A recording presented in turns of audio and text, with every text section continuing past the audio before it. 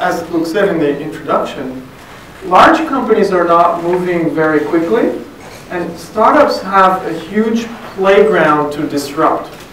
And the good news is, you know, we have a much better process now to create startups. So I'm going to talk about that a little bit. I think until now, and I'm being a bit provocative here, we've been pretty much in the Stone Age when it comes to the tools we use to create startups. I think there's a better answer now. Okay? So, how many of you have taken some time to write a business plan? Who of you has ever written a business plan? Honestly, okay. How much time did you spend on your business plan? A semester. A semester. Okay, great. How much time have you spent on your business plan? A couple weeks. Okay, couple of weeks. Who spent more than 2 months? Okay, you wasted your time. Okay, because this is the old way of doing things. Writing a business plan and thinking if we add a lot of detail and refine it and polish it, your idea is actually going to work. Well, it turns out it's not the truth, because who of you has heard of Steve Blank? There's this great quote where he says, no business plan survives the first contact with customers. So if you spend 2 or 3 months on it, you just wasted your time, because as soon as your business plan confronts reality and you know what's going to happen, well, I've been playing. What do you know about Steve Blank? Who's that? Are you Steve Blank? I mean, you don't know anything about Steve Blank. So, let's welcome Steve Blank.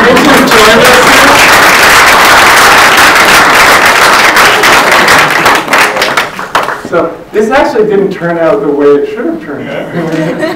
You're prompted to come much later. You know what? I saw my picture, Alexander, and I thought, you know, why don't we just start here and talk about, you know, burning your business plan. Then I'll sit down and then you can continue and I'll come back. Let's do that. I mean, why did you come up with this quote? I mean, that's the way we've done entrepreneurship for, you know, the last decades. So one of the things that's really kind of interesting is that if you've done a business plan, how many of you did it? Raise your hand again. Now, how many of you, when you took that business plan and actually started a company, found that the world worked exactly like your plan? Anybody? Yeah? Oh, well, you know, I want to invest in you because you're pressing. What we actually kind of now know... They're filming, so you need to... What we now know is that no business plan survives first contact with customers. We know that as a fact. Why? Because there's no way that you can theoretically pre-compute all the variables that occur in the real world, as smart as you are. In fact, any computer science people in the room? Anyway? So entrepreneurship is an NP-complete problem. That means it's theoretically incalculable. You just can't calculate all the possible permutations and combinations. But if we had a process, which Alexander's going to talk about, we could actually turn an NP-complete problem into what's called an NP problem, meaning just very hard. Right? Entrepreneurship still is very hard. Now, I have to tell you, and then I'll sit down, but I always have to tell a story. I used to get students, you know, because I used to teach how to write a business plan, which first started me to think about why this is wrong. They'd say, Professor Blank, can we have coffee? Sure, let's have coffee. What's the problem? Well, you know, like, we wrote our business plan, and now we launched our company. Great. Well, what happened? Well, the customers aren't behaving as per our plan.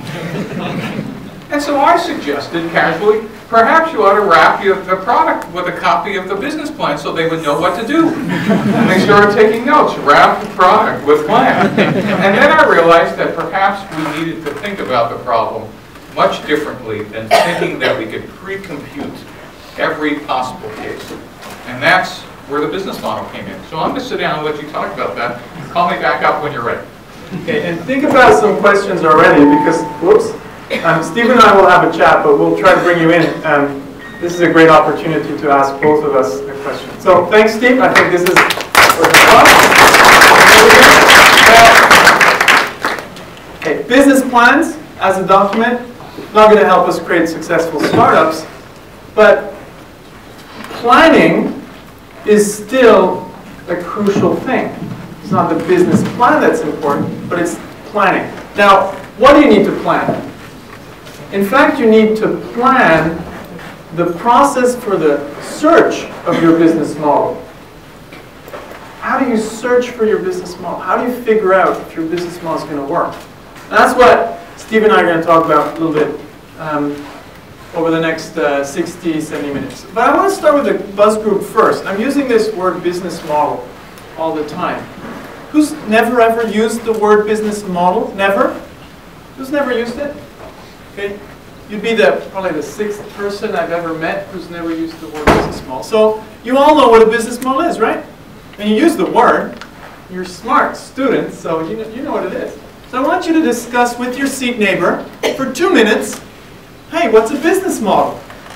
I want you to discuss that, write down your definition. What's a business model, okay? With your seat neighbor, let's go, 2 minutes. What's a business model?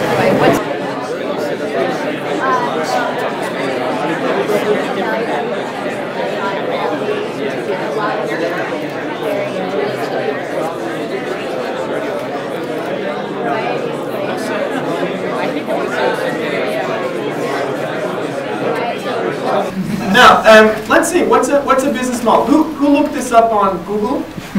Wikipedia? Okay, you always get some. I mean, it's smart, right? It's not cheating. But what's a business model? And let me ask those first who haven't read the book, because you might have a biased opinion. So, what's a business model? What's a business model? I just wrote a method by which a company will generate revenue. How a company generates revenue. Okay, first definition. What came up in, well, you're biased. Your conversation, you're biased. What came up in your conversation? What's a business model? We sort of said as a proposal for what you're going to do and how. Okay, a proposal of what you're going to do and how. So that's pretty different from what we heard before, right? So different definition. So, let's see over here. What's a business model? Okay, one of you. Well, we talked about both things. I thought, our conversation centered around how to monetize a specific product. How to monetize and product. So two concepts: monetization, product. Okay, 2 elements to mention. So maybe over there somewhere. Yeah. Shyly looking away now that I'm pointing over there. Yeah. Yeah, you with the blue bottle there. What's a business model? Same thing. A way to generate revenue. The same thing. A way to generate revenue. Yeah. Okay. How to deliver value to your customer. Okay, great. Two new concepts. How to deliver value. Thank you very much for bringing up customers as well. And that's pretty important, right? You ever seen a business model without customers? It's those who go bankrupt. Identifying a need in the market and describing how you're going to fill it. Another concept here, identifying a need, and then how to fulfill it. So more about channels. I ask this question everywhere in the world. I travel quite a bit, from Brazil to Russia. And you know what the answers I get is this. You know this story, Tower of Babel? God wanted to, people wanted to build a building that goes all the way to heaven. God got scared, came down, created languages so people couldn't speak to each other anymore. Same thing for business models. People are not speaking about the same thing. They're using the same word, but they have a totally different concept in their mind. Some talk about channels, some about monetization, some will talk about value. It's very confusing. We're not using the same word. So we lack a clear language to discuss business models. That's pretty basic. Lacking a clear language to discuss business models and ultimately come up with great business models. So let's look at how a meeting could turn out where the business model is the center topic. This could be a startup wanting to create a new business model for a product, or it could be a large corporation saying, hey, we need to reinvent our business model. You know how this conversation is going to look? It's going to look like this. A group of smart people, somebody starts, maybe it's the CEO, maybe it's the visionary behind the startup, blah, blah, blah. We're not speaking the same language, so, blah, blah, blah, next person's turn. Okay, it goes on. Didn't really get it. Next person's turn, blah, blah, blah. And the conversation goes on. What do you think you have after 3 hours? Blah, blah, blah. Blah, blah, blah. You know how we call this phenomena, this specific phenomena, this kind of thing? Some people usually tell me it's a meeting. There's a more specific term And that term is called blah, blah, blah. A friend of mine, Dan Rome, wrote a book about the topic called Blah, Blah, Blah, What to Do When Words Don't Work. And when it comes to the business model topic, we talk a lot, but we don't understand each other very well. And the result is that we're not very good at designing business models or changing business models. So what I suggest we do, and some of you know about the business model canvas, I'm going to introduce this in a minute, is that we use a more visual language to have better conversations around business models in order to come up with better business models, okay? So, how do we get over this blah, blah, blah? It's going to be the topic for the next 60 minutes. We're going to look at 3 issues. First one is language. How does that language look like?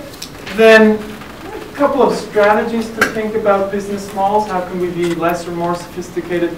And the last thing, experiments, and that's where I'm going to get Steve to share his experience, because Steve has done 8 startups, some more successful than others, and a lot of learning, and actually a pretty amazing process that came out of this. Okay? So, does that sound interesting? Yes. Is that going to keep you here until 6:30, 7:30? Well, 6:30 is not much of a challenge, right? Could we create a better language to discuss business models? And I started working on that, and what I came up with Yves Pigneur, who's my co-author now, is a visual language. I think visual is very important here, and in the work I've done over the last couple of years with senior executives and with startups is that, you know what? The visual language part is pretty crucial to having good conversations. The higher you get in a company, the less you use visual tools. Look at a meeting room when you're talking to the IT department. They have whiteboards all over the place. When you're in the boardroom, you know what you're going to get? I've mentioned Geneva-based private banks. You know what you're going to get? You're going to get carpets and pictures of the founders. Where are you going to put up your sticky notes? On the carpets? Doesn't stick. On the noses of the founders? Well, they're going to throw you out of the room. The meeting rooms that we have today are not geared to do the kind of work and processes that we need in organizations, large organizations, and in startups. Okay?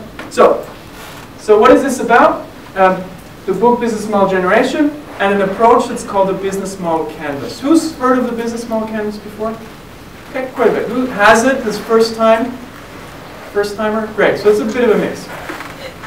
I'll show you a little video to introduce this, and then I'm going to get you to work on a case immediately. Now you know why you have these here, because I want to get you to work. Okay, I'm Swiss. I don't just talk. My son actually says talking is not working. He's 8 years old. That's why I decided to get you to work. So I'm not the only one here who's not working. Good. Business Model Canvas. What is this? It's a language to better describe business models based on 9 building blocks. Let's watch this little 2-minute video.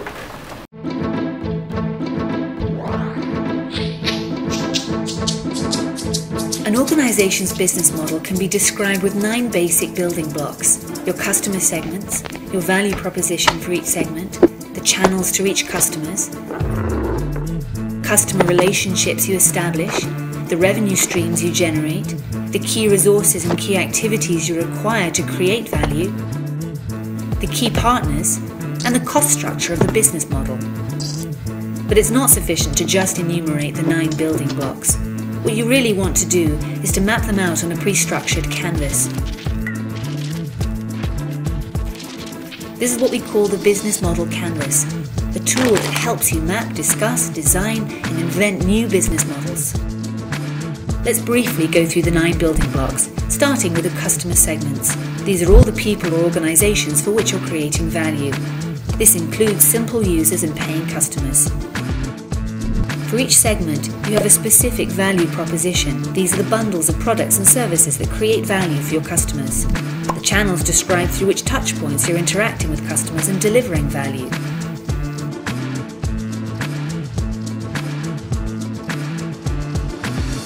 The customer relationships outline the type of relationship you're establishing with your customers.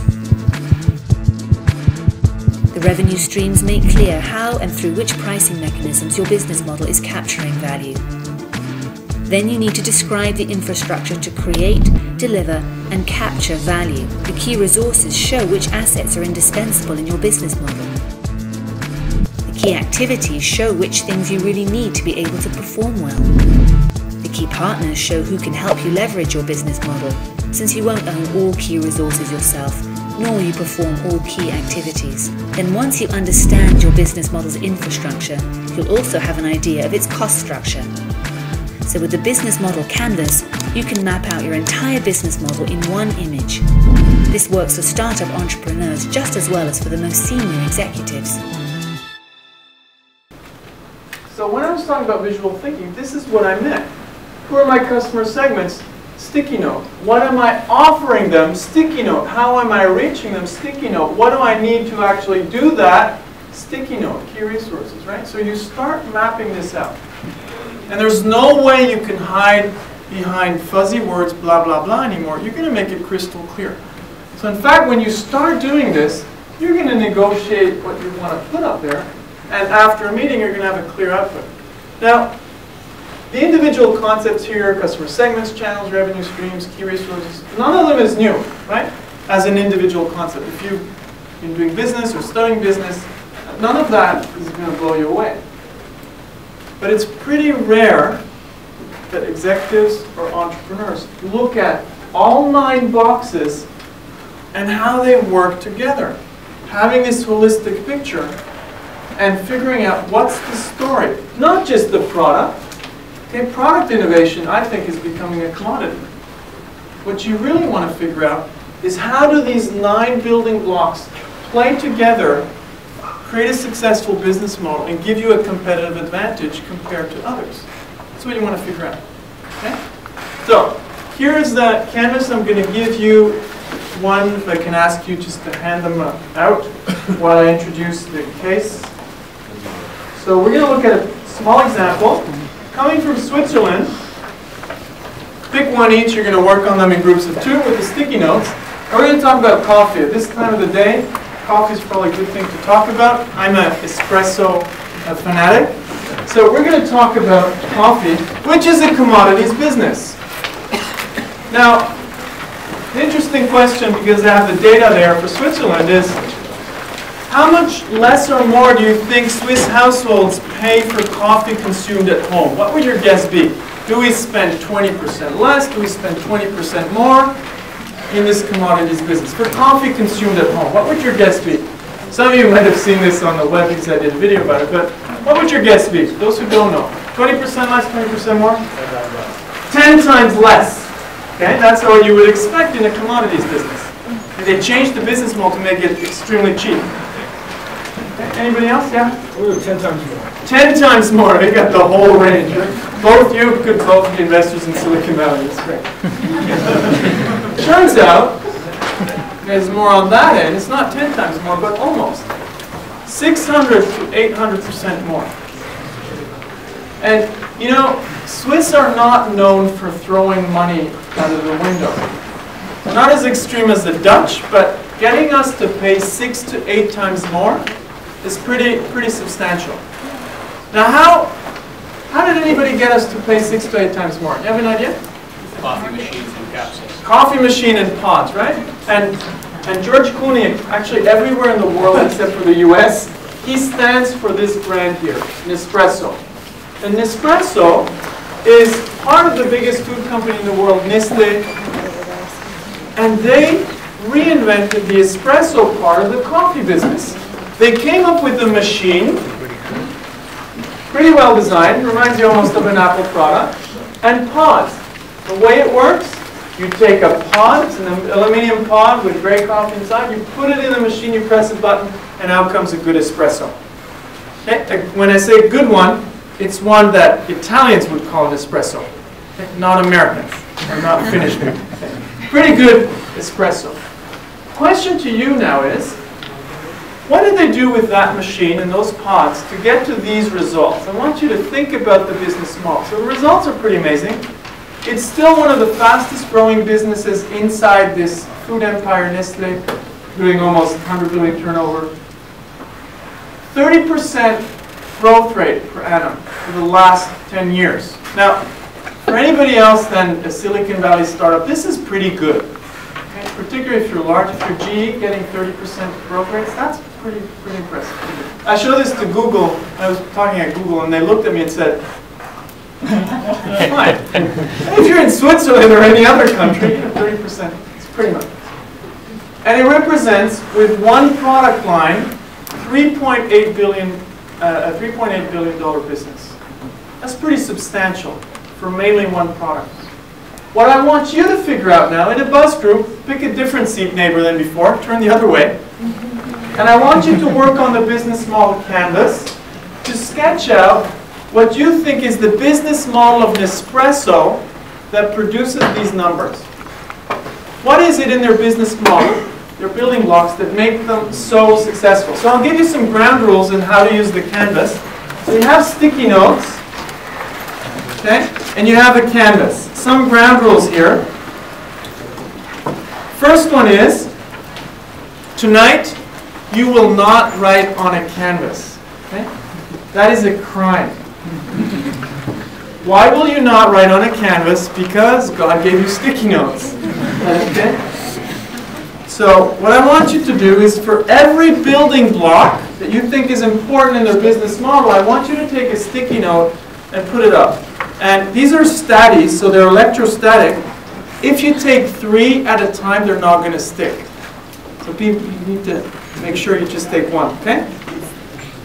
Now, that's the first rule. The second rule is, don't ever put bullet points on a sticky note, please. Okay, bullet points are a crime. Look, there are no bullet points here. But bullet points are on sticky notes is what puts you in prison in Switzerland, okay? So don't do it. And I'll tell you why. There's a reason for this. I'm not joking. Because if you have, see, I took 2, it doesn't really work. If you have each block individually, so let's say you have 2 customer segments and you have them up as separate sticky notes, you can ask yourself, well, what if this customer segment disappears or I can't actually sell to them? What's going to be the ripple effect or the impact on the rest of the business model? So you can start taking things away, right? You can start playing with your business model if each piece is literally a building block, okay? So no bullet point. Now, enough talking. I want to get you to work for 8 minutes. Now let's say 6 minutes, okay? On the business model of Nespresso. 6 minutes, what's the business model of Nespresso? Let's go.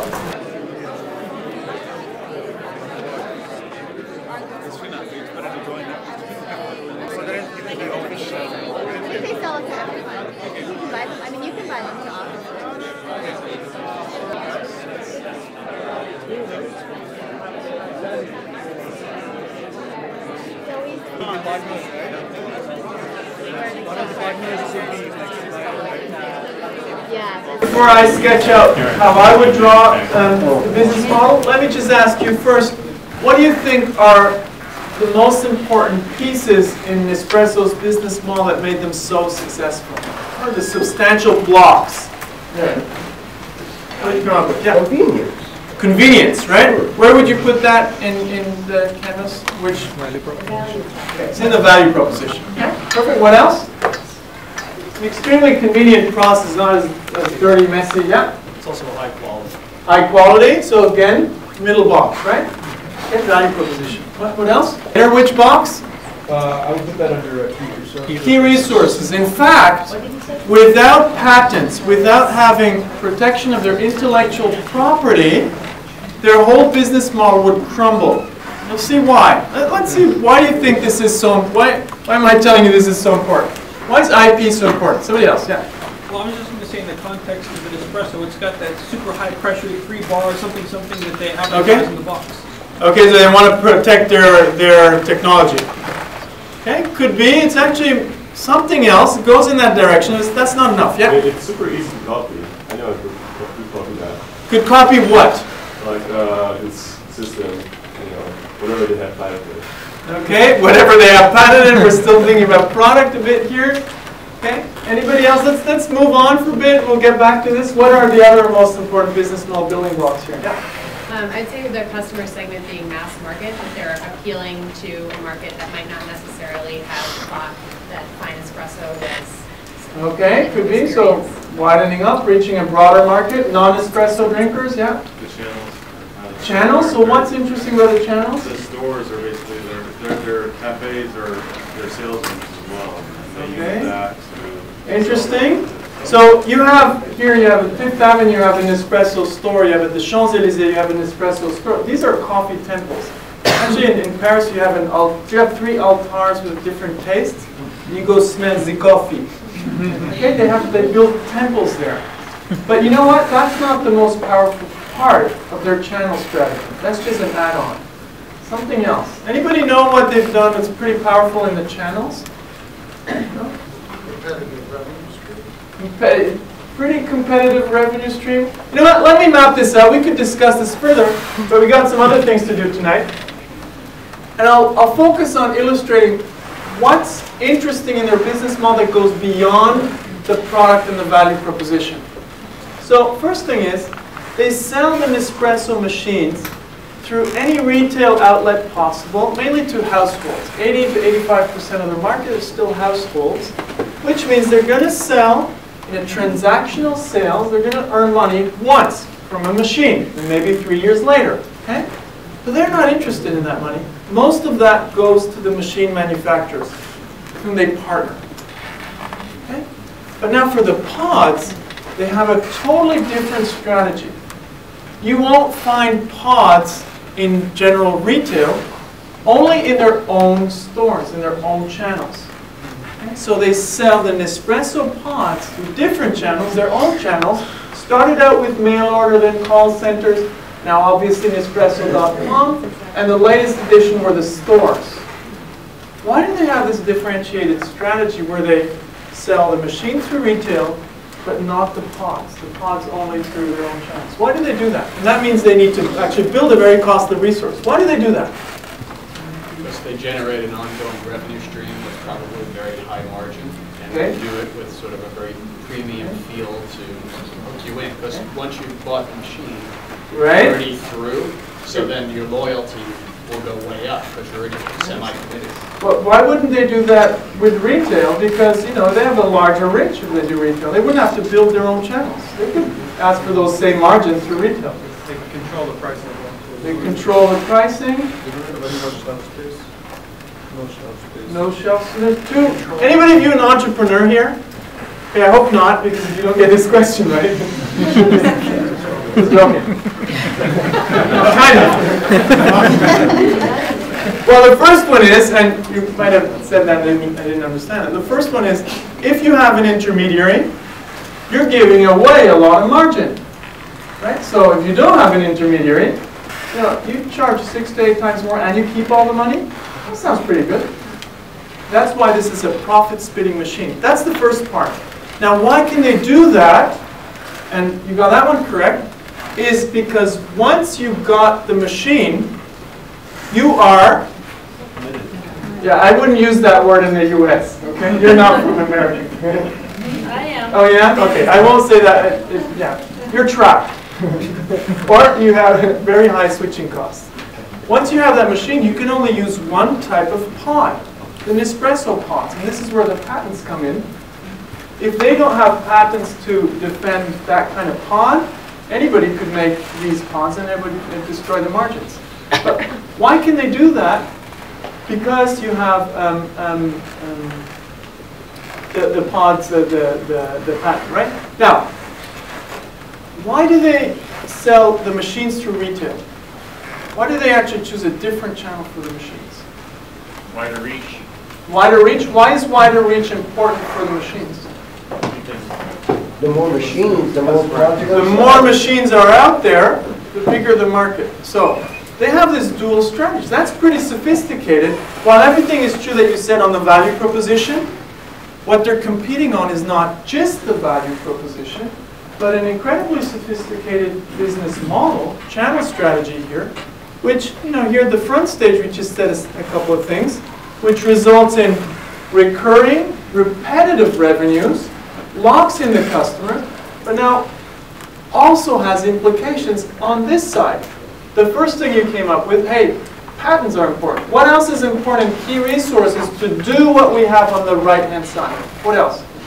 What else do we need in terms of key resources, key assets, to actually do this over here? We got the channels, we got patents, what else? What else do you need if you're doing this kind of business? Real estate. Realistic. Okay, let's put that in channels if you have your Nespresso store. What else do you need? You need strong supply. You need coffee, Yeah. right? And they focus on high quality coffee, so coffee is an important resource. What else? In consumer business, what's one of the most important? Marketing would be up here. What does that result in terms of key resource? Brand. Brand. If you don't have brand in this type of business, you're dead. Okay? So George Clooney is there to build their brand. So key resources, yeah, a couple of things: patents, brand, coffee, production facilities. They don't make the machines, but they churn out 8 to 12 billion pods every year themselves. Most of that in Switzerland, and then they push it out to the world. Okay? Key activities: business and consumer distribution, marketing, supply chain management. Here's an interesting one.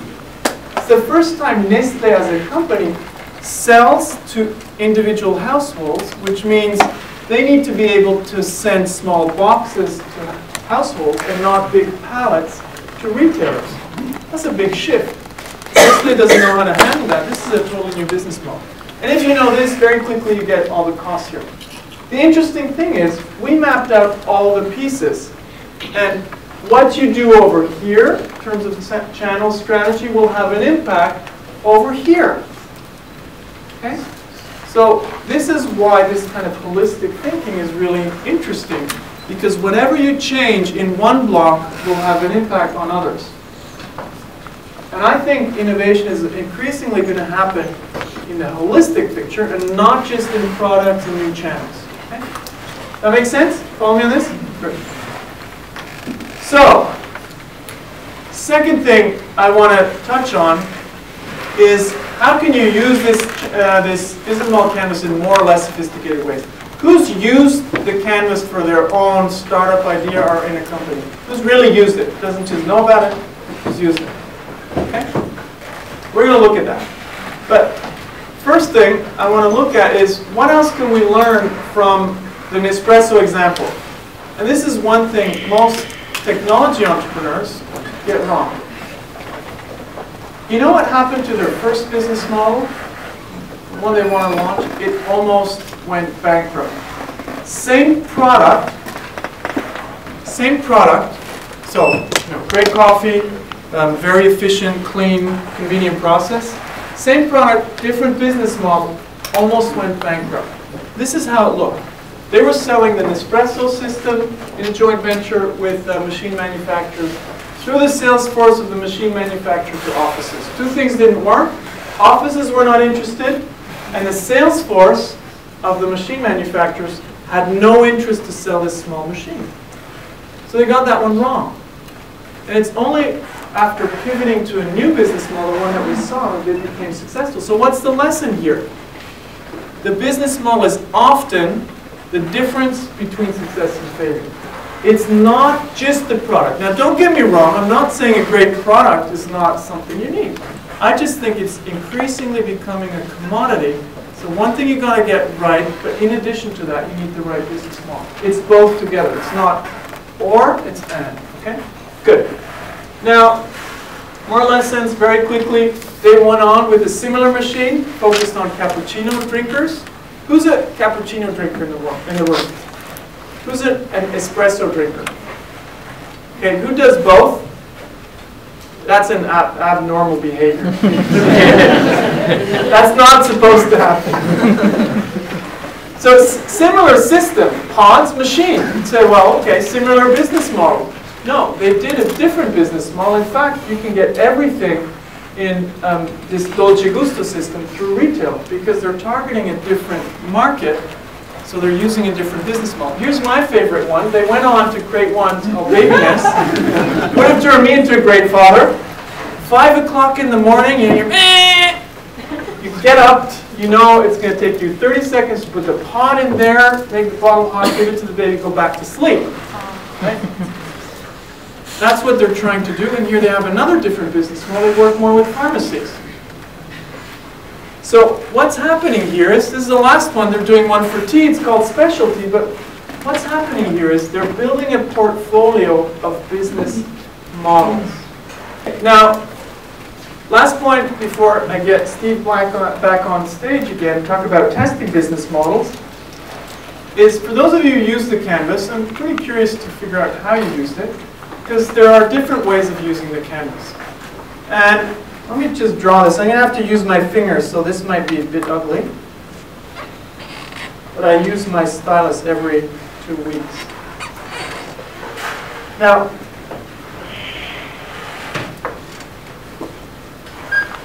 okay, let me draw this. Here we go. So I call these different levels of business model thinking. There's a level 0 thinking. That should be a 0. That's when you focus on, let's test your visual thinking or understanding skills. When you focus on this, anybody know what this is? A what? Can anybody get it right? It's Package. a value proposition. Okay, look at your, look here, I mean, come on. Pretty clear, no? Okay, it's a value proposition.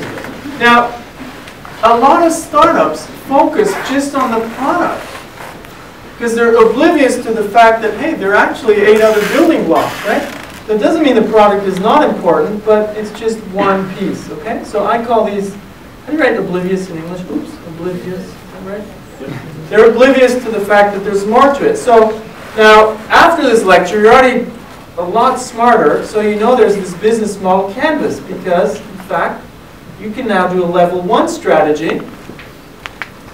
And what is a level 1 strategy? Got this great tool, and now you figure out, hey, I can use this like a checklist, right? I got a product, right? Oh, I need a customer. Oh, maybe a channel would help. Revenue streams, great. Okay, outside of Silicon Valley, revenue streams are really important. Okay, yeah, key resources, you have all that, right? So you start looking at that, and you use it like a checklist. I call this the beginner's approach. But it's already a step forward because you understand that, hey, it's all the pieces that you need. Now, when you get better at this, when you study business models like the one of Nespresso, you could look at Skype, you could look at tons of these business models, you won't just see this as a checklist, but you will figure out, can you still see this? Okay, sorry for my finger painting here.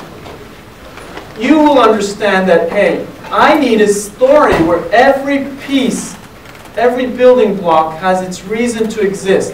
Starting out from the customer job, hey, what are these people trying to get done? What am I offering them? How am I reaching them? Hey, sophisticated channel strategy that's going to create recurring revenues. That's when you have a story here, where every one of the 9 building blocks reinforce each other. I call these the masters. So if you're serious about creating a startup, I would advise you to very quickly move from here to here. Now let's say you created a successful startup. That's a danger zone because you get lazy. I would suggest you start thinking of a level 3 strategy where, you know what, you just created a successful business model, but you know that while you're still a rising star, you already want to think of the next business model. And that's where I'm pretty amazed by companies like Amazon and Apple, because while they were still successful, they started creating not just new products, but new business models. And sometimes the new business model is cannibalizing the old one, but they prefer doing it themselves than letting others do it. So when Apple launched the iPad, they knew that this is going to have a negative impact on their laptop sales. But they knew if they're not going to do it first, well, it might be done by somebody else. So these people here, I call them the invincible. It's impossible to compete, to outcompete a company that's disrupting itself while they're still successful. Okay, now let me finish this off with an image I actually got from Steve Blank. He said, you know what, there's a nice visual image to that. Let's test your visual understanding skills again. When you compete just on your product, this is basically what you're competing with. Anybody know what this is? Can you see this? Can you, a bit of imagination, please. Bicycle. It's a bicycle. Good. Looks like a value proposition. Yeah, it's not a value proposition. What is this? Training wheels, right? So if you just compete on product, it's like, you're competing on training wheels. Now that you understand business models, you don't want to compete with training wheels anymore. You want to compete with, what's this? Motorcycle, Harley. It's not just a motorcycle, it's a Ducati Monster. You can see that? So, I think the whole challenge for entrepreneurs and for corporate entrepreneurs will be to understand how can I move from this to this. Okay? And I think we now have the methodologies to do this. If you're not using them, you're probably going to compete here and you're probably going to be out-competed by others. Now, I'll stop with this here. And I'll go to this idea of experimentation. Maybe just one last thing, which is pretty important, which is a hard one to get right. And I'll get Steve back here. This idea of prototyping business models. Any of you have a design education in here? Who's a designer? Okay, great. Architect, product design, industrial design? Interaction design. Interaction design, right? So, I'll take a different design profession here, architecture. One thing that designers do extremely well, because they're taught how to do this, is prototyping. Well, what is prototyping about? I'll give you an example with Frank Gehry. So, Frank Gehry was brought in, famous architect, to create the Guggenheim Museum, which was supposed to transform the city of Bilbao, which they achieved. When they started out thinking about this building, it was not just creative genius, heavenly intuition, whatever you want. No, it was a very structured creative process where they went through hundreds of prototypes, very different alternatives before they chose a direction. That's something we're not taught in business, to prototype and to experiment. But you know what? It's the same thing in business. In fact, rather than sticking with your first idea and writing a business plan, no business plan survives the first contact with customers. You want to start playing around with very rough prototype ideas, and then pick one and start going to test it. And when I mean different ideas, I mean one could be a platform business, one could be a business with no fixed costs, only variable costs, one could be a business model where you give away your product, where you license your product. Very different possibilities. Now, if you spend an afternoon on making a prototype, you're probably going to lose your time. If you spend 15 minutes on sketching out 3 different ideas, you're going to learn a lot. This process, prototyping, is what designers do to get the ideas to evolve. But I love this quote where Tom Lutek, designer at Autodesk, says, prototyping is the conversation you have with your ideas. And they're used to working with very rough ideas because they know they can't get it right immediately. They need to prototype and play. And an important part of prototyping is testing the business model. I'm going to skip this part here. Back to it maybe later on. Now, how do you test your business model? This is where Steve was supposed to come in, but I know he was very eager to. Let's get you back on stage, Steve. Come on. Thanks, Alexander. And well, when we wrote the book, there was one missing piece, we just didn't know. That was, you know what? Even if you have a great business model canvas sketched out and it looks like it's going to work, this is where Steve's book taught me, and at that point was the 4 Steps to the Epiphany, and now it's the new version, right? The Startup Owner's Manual, where you taught me, hey, you know what? Even the best canvas is still a series of guesses. What did you mean with this?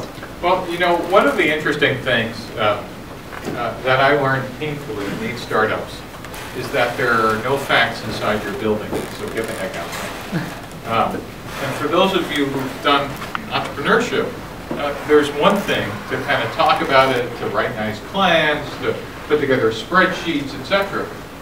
But there really are no facts. All you have are opinions. And while you might be the titular CEO and someone else might have the title of sales or marketing or engineering, all you're kind of doing is having your egos kind of tested across the room. Because I'll contend that the first person in the room, whether it's your admin or the most junior person in the company, kind of wins. Meaning, if somebody brings in a fact, they just beat everything you've been talking about. And so why don't we have a process to actually take all your guesses and somehow figure out whether these hypotheses are true or not. Because while how many of you kind of like think this was kind of cool? Come on a minute, was it kind of cool? Right? You've just wasted an hour. With all due respect, what you've got after an hour is another piece of paper with stickies. The only thing that makes this real is you now need to get outside. And outside your classroom, outside your office, outside your building, and physically turn what you have in front of you, which is a faith-based hypothesis, into facts. And you need some process to do that. And the customer development process and the Startup Owner's Manual, my co-author, who's sitting in the back, Bob Dorr, came up with, is that process.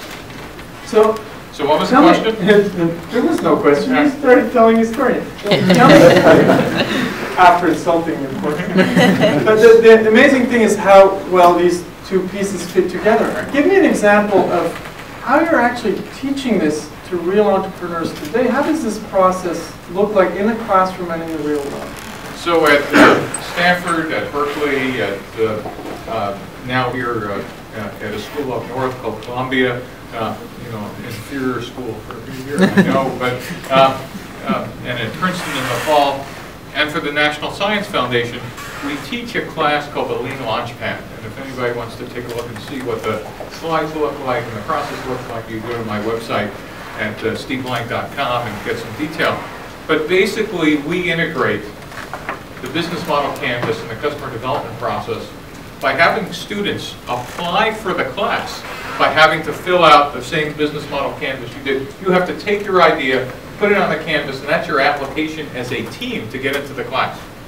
And then on day one, instead of going around and saying, hi, my name is X, your team stands up, literally, first day, and presents their first version of the business model canvas. The teaching team is sitting in the back of the room, trying not to laugh hysterically in front of you guys, and we're actually grading you guys on a shared Google document, but when you're done, we'll give you, quote, a critique, which is a polite version is we'll take a 2x4 to the side of your team's head and send you guys, when you're done presenting, we'll give you a lecture about one component of the canvas every day. There's some of my students calling right now complaining. And you will get out of the building, literally day by day in the class, and talk to customers to start validating your hypothesis.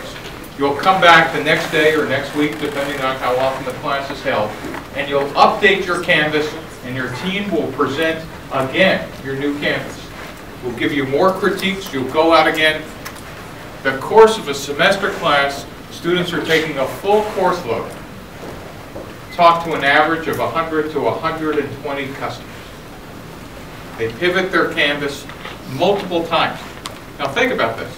We're not talking about a survey monkey with 100 customers. We're talking about eyeball contact with 100 customers. And some of them survey hundreds, if not thousands.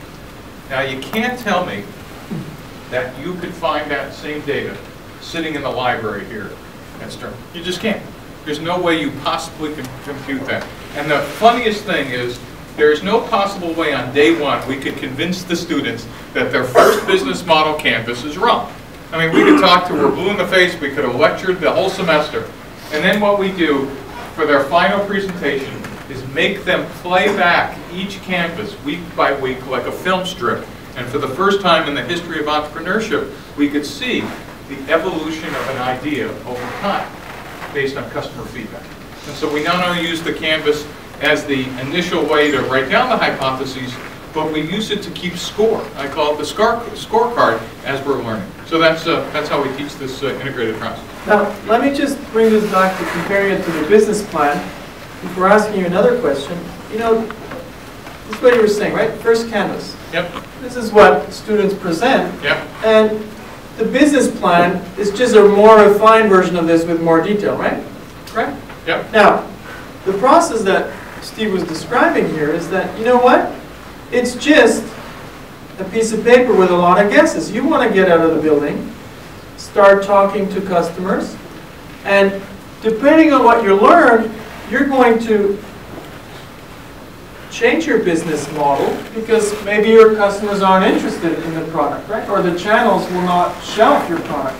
And every day, you come up with a new one, right? So that's how it works. And one of the interesting things that we now know is you'll get feedback from customers might say, oh, the price ought to be, you know, $9.99 versus $4.99. That's an iteration. But every once in a while, you'll hear something where customers will just kind of teach you something important. They'll say, no, no, no, that's not the problem, but this is the problem. Or you'll learn that the customer segments are not teens 18 to 22, that they really are women in the Midwest 35 to 50. That's a substantive change to a business model component. The definition of when you change one or more of the canvas components is called a pivot. A pivot is simply defined as a substantive change to one or more of the business model components. One of my students, Eric Reese, who wrote a good book called The Lean Startup. Anybody seen it or read it? Eric gave this name to a drawing in the customer development process I had for years, and I thought it was a much better name than It's That Arrow. And when you use the business model canvas, you could further refine a pivot as saying, take a look at any of the 9 boxes, you make it a substantive change, and you've just pivoted. And let me just, Alexander, you were talking about the business plan. Let me tie this back to stuff that happens in the real world. Anybody ever been in a startup where you fire the VP of sales? Anybody ever been there? Anybody ever been that VP of sales? Someone in the back saying, shh, don't tell them. Turns out, in a real startup, what happens, probably every 9 seconds, somewhere in the world, the VP of sales is getting fired in a startup. And they're getting fired in a startup because they didn't make the plan. Right? The plan are those theoretical numbers that you put together under the influence of something in the back of your, you might ever put together a revenue plan in the back? Right? Right? What were you doing at that time when you, I won't ask, right? This guilty look. It turns out you hire a VP of sales, they think that there was some God-given gift of a plan. You just kind of made it up. Your best guess. It turns out the way we used to do startups is we used to fire executives when they didn't match the plan. Now we're doing something radically different. We're firing the plan when it doesn't match reality. That's a big insight. We're changing the plan by saying, oh my gosh, the customer segments, those are the things that are wrong. No wonder why we can't make our numbers, or no wonder why we can't achieve maximum potential out of the startup. Or our value proposition is wrong, or our revenue model is wrong. We are going to iterate and pivot as we learn from customers until we find something that it can extract value, maximum value. Because, can I do one more? Yeah. Many as one. Because for the last 50 years, much like we never quite understood what a business model was, we never understood fundamentally what a startup was. I'm going to give you Steve's definition, which matches what Alexander's been teaching. A startup is a temporary organization designed to search for repeatable and scalable business model. And it's worth parsing that. One is temporary organization means there isn't any 8-year-old startups. There are 2-year-old startups attached to 6-year-old failures. Now to think about that. It's a temporary organization because the goal of a startup is to become a company, not to stay a startup, even though that feels comfortable. Right? You get to bring your dog and you get free food, etc. But that's not the goal. Right? The goal is to become a large company. Designed to search, not to execute. And this is really interesting. The customer development process, the process you're doing outside the building, is not hiring salespeople or doing press releases or having launch parties. It's actually to learn which part of the business model is correct or incorrect. Repeatable and scalable means if you're going to spend $1, do you get $1 plus something, $2 or end users or more stuff. Business model, we now know what that is. So a startup is a temporary organization designed to search for repeatable and scalable business model. And how many of you are engineers? And some of you might be freaking out going, where's the product in that definition? And the point is, the product is just part of the business model. It's part of the value proposition. Your job is not just to build the product. Your job is to search for the entire business model. Again, Steve. I forgot what the question was. There was no question. Steve, now, you are a successful entrepreneur, right? You could do it without the process. Are we not as smart as you are? That we need a process to do this, or what's the lesson? This is a leading question to something I'm not sure where it's leading. So, give me another hint, Alex. Sounds like three. Why would anybody want to use this? Whereas there are a lot of examples of successful entrepreneurs that have no process. So, one of the things is, if I was selling you something, I would tell you this is the process. But we're not. We're just telling you after 50 years, we kind of now understand that it's a lot more efficient, and that we now know over time that if you follow a methodology like this, I guarantee you, you will not become Apple and Facebook. Those are black swans. Meaning, I don't know how to predict those. But I will guarantee you that you will fail a heck of a lot less. We now know that there's enough data that says if you have a methodology, early stage ventures last a lot longer. Because we are going to eliminate the first 100 stupid moves you can make. We're just going to eliminate them. Now, most of you will invent your own new 100 stupid rules, but it won't cost you as much as not having a process. Is that? So we had the canonical one. There was a team in one of the schools I taught at that decided there was nothing cooler than building a robotic lawnmower.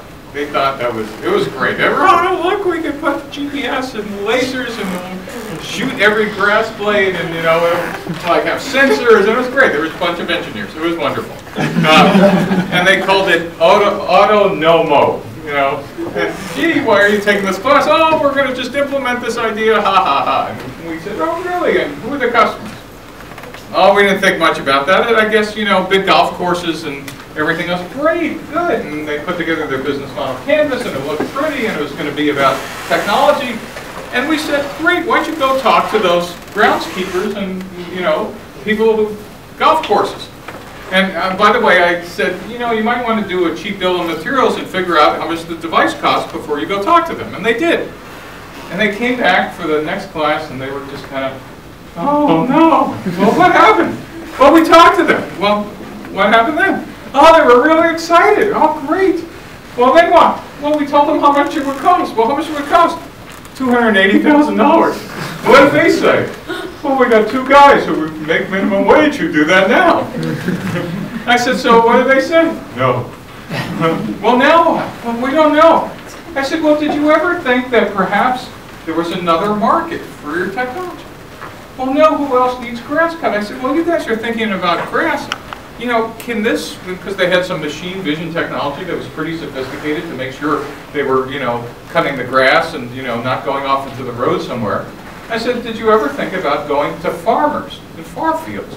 Well, why would we do that? I said, well, they have weeds. And so, believe it or not, Silicon Valley is about 80 miles from the San Francisco Central Valley, and they went out and talked to farmers. And they found out that for organic farms, which have to hand weed, weeding was a huge issue. And it wasn't just replacing one person.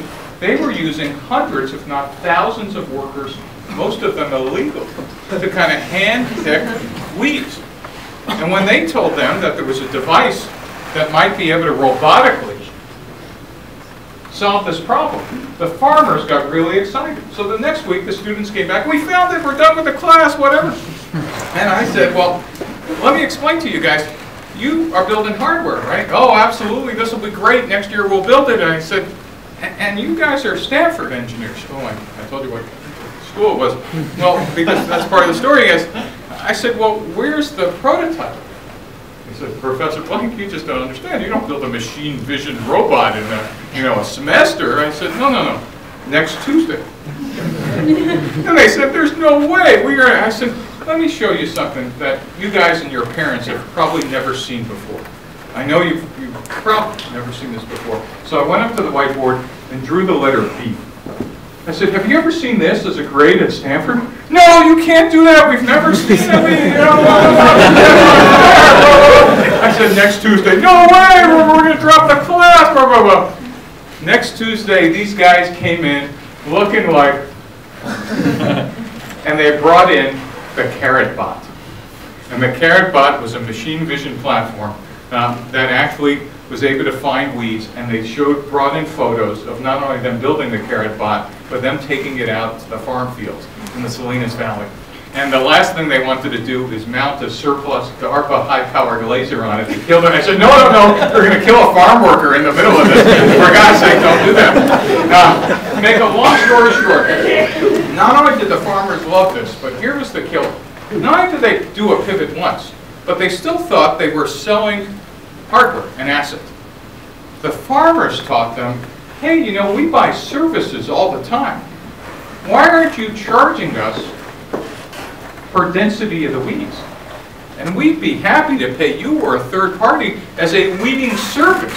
And then you could like amortize the cost of your machine over multiple years and multiple farms, and your machines could be busy 24/7 because they could work in the dark as well as the day. Now, all of a sudden, it hit me that as smart as these guys were, there is no possible way they could have figured this out sitting in a classroom. There's just no way. I mean, there just was insufficient information. And so I tell this story because not only it was an interesting pivot and nice hardware and they built a prototype, but their revenue model came from so far afield. Now just the last punchline is they actually founded this as a company. They graduated and they said, this is such a good idea, we learned so much in the class, and they're now a robotic weeding company working on high-value crops in Silicon Valley. So I don't know if that was the question either, but it was a great story. Great story. Now, last question before we open it up to the floor, maybe. It sounds like a lot of technology companies are already using this. Are you seeing this being adopted more by service companies as well, or is that not? So one of the things that make the business model canvas and customer development work all over is it works in large corporations, it works in startups. You know, I tend to teach in technology companies, but the record for progress in a class was not this Autonomo company. It was when I was teaching in the business school at Berkeley, I had a team come in at class at week 7 of 8. Now every week you need to come in and show us a big number of customers you talked to. And this week the team came in and said, we didn't talk to any customers. And I said, what? You didn't talk to any customers? And they were proud of it. Now normally if you say that in my class, that's the last time you get to sit down for about a week. Because it's a painful experience. And they said, no, we're going to show you one slide. And I'm going, what is it? What are these guys doing? They put up one slide, and it's the record so far. It was a check for $500,000 as an order from their first customer, and this was a beef jerky company. So it's called Crave, if anybody wants to look at them. They're now in most of the supermarkets in the United States. So it works from anything from consumer products to service products. It's just like the canvas is independent of technology. The customer development process works exactly the same way. My question is about getting involved with this kind of, you need a certain kind of evangelical fervor to do this. And when you insert yourself into an organization that really isn't ready for it, and you're not the lead designer, or you're not, the entrepreneur, don't do it. Your idea. Don't do it. Don't do it. It's you could be the true believer, but unless you're leading the charge, this has to be done by the founders. And meaning, I'm glad you have it, but this cannot be a bottoms-up approach.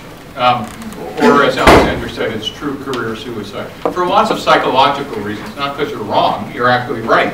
But being the evangelical when someone else has a different mental model on how they're running their startup just puts you on a career collision course, which they're so fixated for executing their model, there really is no bandwidth for them to, in the middle of a startup, to adopt yours. That? Yeah. And anybody working in a large organization or planning to work in a large organization beyond 500, 600, 3,000 people? 3,000. Yeah. We're going to have a bid for the largest company. So this is an important question related to, can you do this in large companies? And yes, you can, but some conditions should be in place before, otherwise career suicide if you try to do this. So I usually draw this picture, which is, you know, you have existing business models. Let's take, you know, GE. They have a series of business models, and they can improve those, and they can bring in a new product. They will, you know, really execute in a business line with a business model that they already know. There, it's all about execution, okay? Over here, when we're talking about new business models, it's not about execution, it's about the search. Now, what do you need to be able to do in a large company when you're searching for a business model? You need to be able to fail and talk about that failure, and continuously. Because if you don't fail and learn and pivot, you're probably never going to build an innovative business model that's different from the one that they're executing. So here, you start out with some business models, but it's really an iterative process of failing, learning, and then ultimately succeeding at one point. But if you fail today in large companies, it's career suicide. There's a totally different mental model. So you need the organizational space that allows you to do this. And what you were saying is, if the top doesn't buy in to this, there's no chance it's going to happen. Or in a large company, if you're not set up as a separate division, kind of away from everybody else. Our best example, Bob and I helped start the new energy systems division at General Electric. Prescott Logan was the general manager who was kind of chartered by Jeff Immelt to go do this. And he had enough space to do it.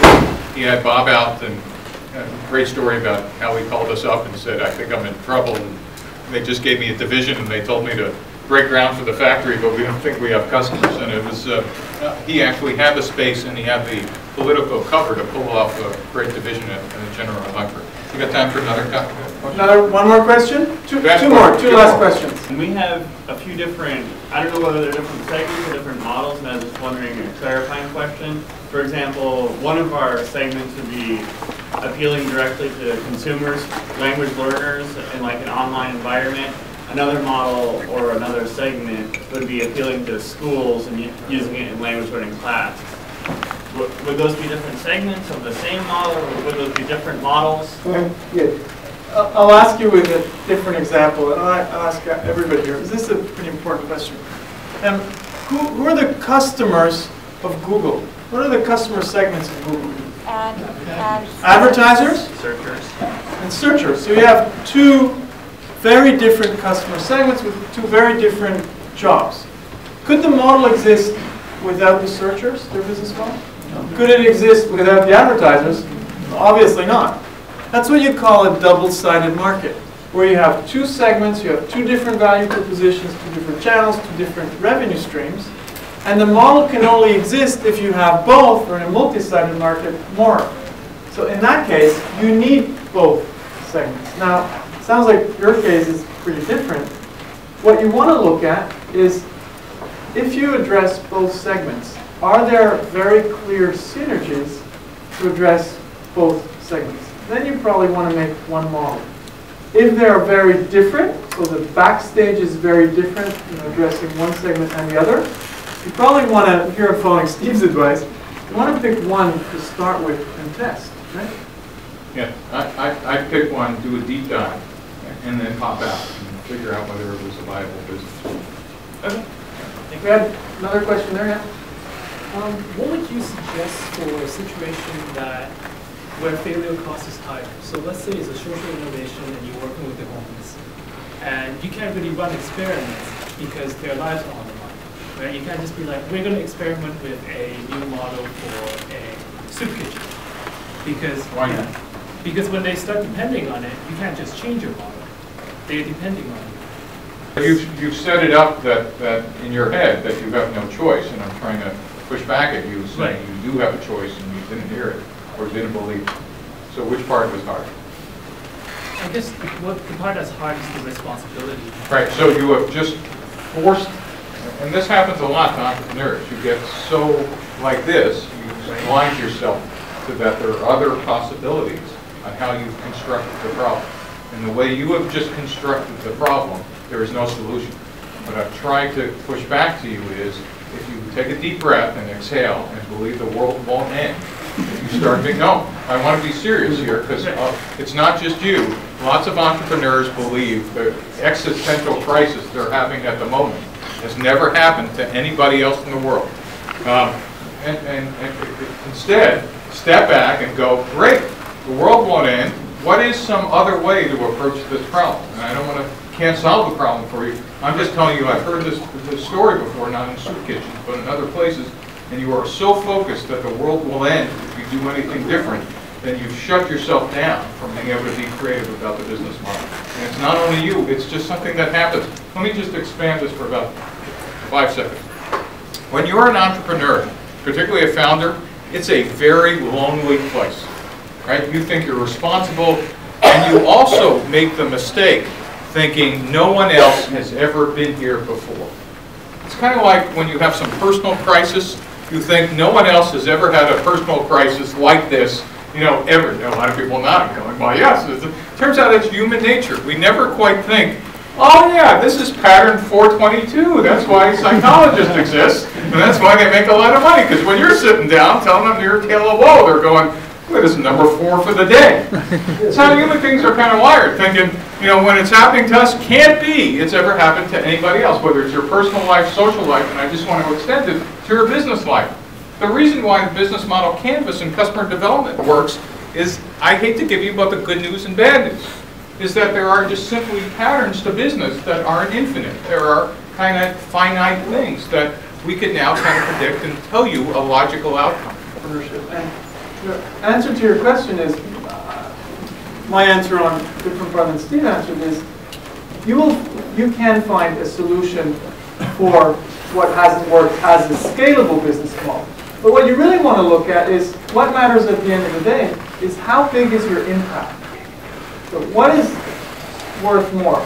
Trying to figure out, can I find some kind of solution for that problem? It might not be optimal, but you move on with your testing to ultimately find a business model that is going to have a much bigger impact than if you get stuck with the one that's not working. So what you really want to look at is, what is that business model that is going to have an impact? So you're adding actually to the traditional metrics of profit, is the metrics is the financial success of the company. You're adding another one, which is impact. And I think the amazing thing today is you can create business models that have an impact and make it in the same profit, where profit is not at the expense of impact, and impact is not at the expense of profit. But that requires a lot of search, because it's even more difficult. You just added another constant, right? Great. All right. Thank you very much. All right.